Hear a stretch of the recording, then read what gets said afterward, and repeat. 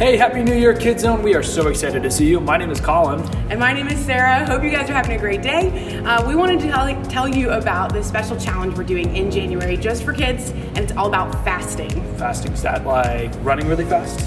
No, I mean, running fast is really cool. I bet a bunch of you guys are fast. No, you're fast. But this is a different kind of fasting. Okay. Fasting is when we set aside things that we really enjoy, and we use the time that we would spend doing those things to instead read our Bible, pray, talk to God, worship, and this is a really important thing to do, but why do you think it's so important, Colin? Well, actually, this happens in the Bible in multiple different places, but the most important one, Jesus himself actually fasts. Yeah. In Matthew chapter 4, we read this story about Jesus fasting for 40 days. Whoa. Can you imagine? And he didn't have any food.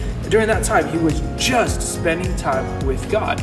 And what was amazing was whenever he spent time with God, there were some amazing things that happened, some big things that happened, because whenever we get close to God, some incredible things happen. So we want to be like Jesus, and that's really one of the most important reasons why we can fast, is because Jesus did it. Yeah, absolutely. Now, we don't want you to be like Jesus in the way that you fast food, okay? So we're talking about some things that you can fast. Yeah, what can we fast? And you can't, okay? So first of all, we don't want you to fast food because you guys need to eat your meals so that you grow strong and healthy. Right. So make sure you eat food. But there are some things that you can give up, okay? So you can fast sweets.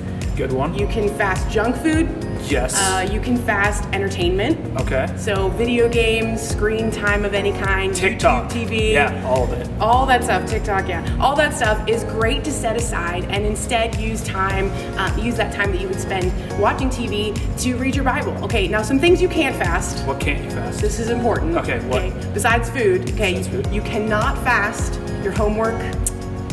Sorry. Okay. You can't fast your brother or sister. Okay, that's a good idea though.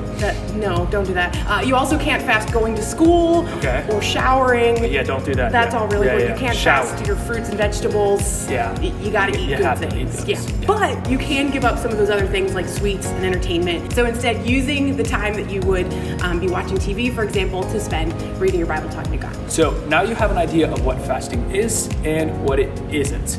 And what we want to encourage you to do is don't fast alone. There's a lot of things in life that you can do by yourself, but this is something we want you to do with other people. And part of that is telling your parents or telling somebody right here at church exactly what you're going to do for fasting. And a really easy way that you can do this is grabbing a card like this. Every single week at Kid Zone, you can grab one of these cards and it's going to help you read the Bible more. That way, you'll be able to see if you're doing fasting well, or if maybe you need somebody to help you out and give you some more encouragement. But don't do this by yourself, because fasting is something we can do together. Yeah, so good. So excited for this. This is going to be an awesome month. We believe you guys can do this. We want to challenge you to think about what can you set aside to make extra room for God and get into the Bible together. So it's going to be great. It's going to be awesome. Get one of these cards.